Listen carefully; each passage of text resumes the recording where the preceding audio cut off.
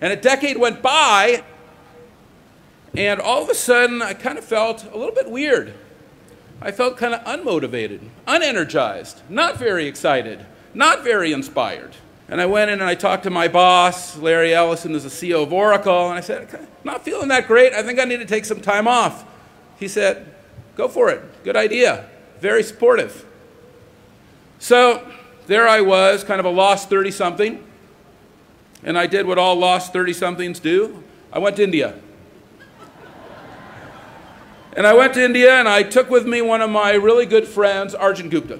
And we were touring India, and Arjun was born in New Delhi, but he had never been through India, and I wanted to go through India, and I had all this time off, and I was going to make good use of it and do something I couldn't normally do. And we hit all these great cities from the north to the south, from the east to the west. And then I'll tell you something amazing happened. Something amazing happened. Arjun and I ended up in a little hut in a little area of India in the south and called Kerala, in a little city called Trivandrum. And Arjun and I were sitting in a little hut with a guru. A guru is an incredible female saint. All the saints in the south of India are female.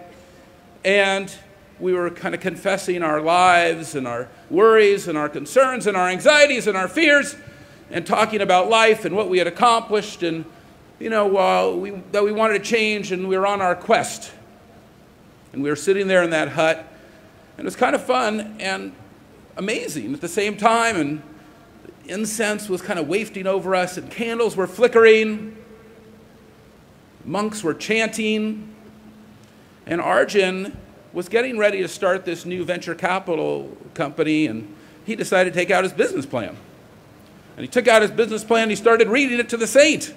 And for an hour, he talked about the future of technology. It was going to the cloud, and it was going mobile, and it was going to have social networks, and 1 trillion sensors, and everything in the world was going to get connected together.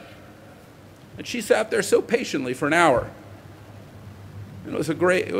It was amazing. I was inspired by him. And then at the very end, she turned to him. She turned to him after listening to his whole business plan and said this, Arjun, while you are working so hard to change the world and create all this great technology, and I'm sure all of it will come to pass, don't forget to do something for others. And Arjun was kind of taken aback a little bit, and I felt like she was talking to me. And I kind of felt like I just found what I was looking for. So we left. Actually, the next day was our time to go home. And I said, Arjun, I think that our challenge in what she's setting out here, the gambit, is how are we going to put this together? How are we going to put this together? And honestly, we really had no idea. We had no idea. And we got home, we got on the airplane the next day, and we went back to San Francisco, and I went back to my desk at Oracle, and he went off to start his company.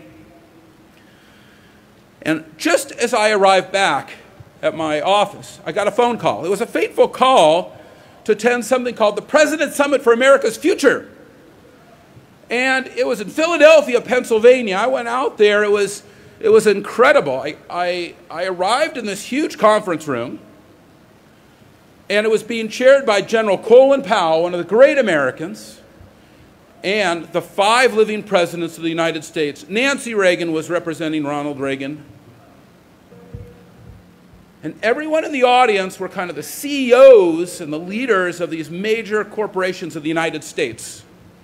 And General Powell stood up and he said, ladies and gentlemen, I brought you here today to tell you something very important.